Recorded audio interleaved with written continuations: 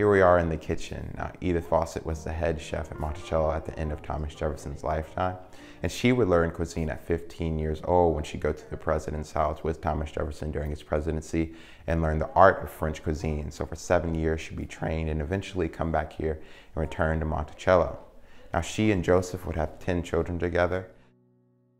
I remind you that Joseph Fossett was freed in 1826 upon Thomas Jefferson's death, but the rest of his family was not.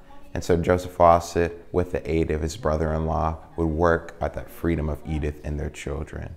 And they would eventually gain freedom for some of the children as well as Edith, and then they'd leave and go to Ohio where they'd set up roots.